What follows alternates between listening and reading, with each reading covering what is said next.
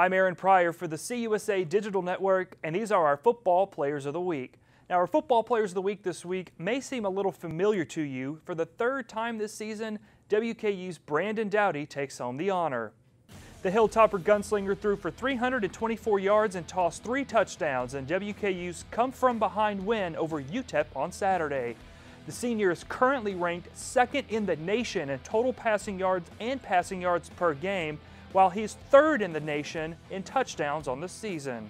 Defensively, the best name in college football is back as Wonderful Terry locked up a second Player of the Week honor after this clutch fourth quarter interception returned 90 yards for a touchdown, putting the Hilltoppers up for good.